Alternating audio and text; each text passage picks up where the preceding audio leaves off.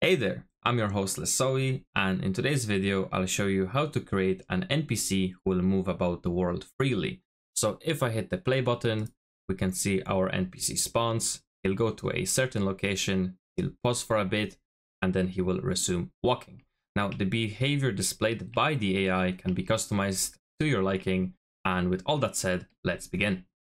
Open up your project and let's go to the content drawer.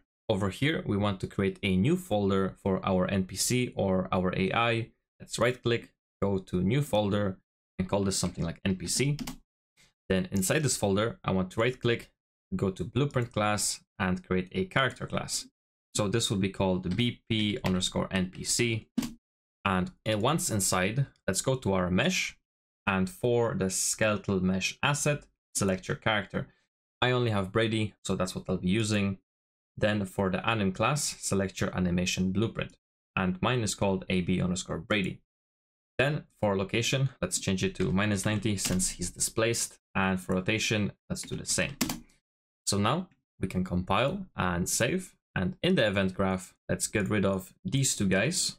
Let's create a custom event, and this can be called something like roaming. And we want to call this event from the event begin play. So let's say roaming, just like so. And then from here, let's do AI move to, and we are moving ourselves. So from pawn, get a self reference, just like so. And the destination you want to be get random reachable point in radius. From here, you have two options. You can either move from the actor location or from the world location. So to do actor location, we can get actor location, and that's that. But let's say you want the map, we can do get world location and select mesh, like so. Then at the very end, on success, we want to call this event once again, so he continues to roam. But if you want a delay, like I had in the overview, what you can do, let's get a delay and plug this into here. So you can either have a set value or you can randomize it. So if you want to randomize it, drag and say random float in range. Over here, you can have a minimum and a maximum value, and he'll move in between those two. So let's do 1 second and something like 4. That's perfect. Now we can compile and save. And in our world, we want to do one more thing. Let's place a volume mesh bounce volume. Is that what's it called? Yeah, nav mesh bounce volume. So this will determine the area that the player will move in. So if I drag this down and press P, we can see the area that it's affecting. So let's make it really big, about world size. That should be fine. And if I place my character, we can see him move. So let's do that real quick. There we go. And if I hit play, now we can see he's not moving. Ah, yeah, I forgot one thing.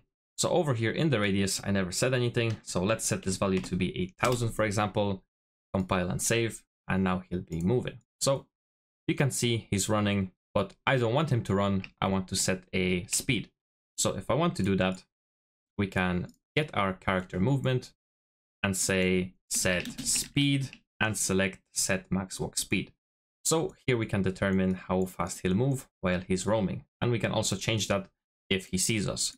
So let's connect this into here, connect that there. And let's say I want to be the walking speed, which I know is 150. Now, if I compile and save, we can see that our NPC will simply walk to a destination.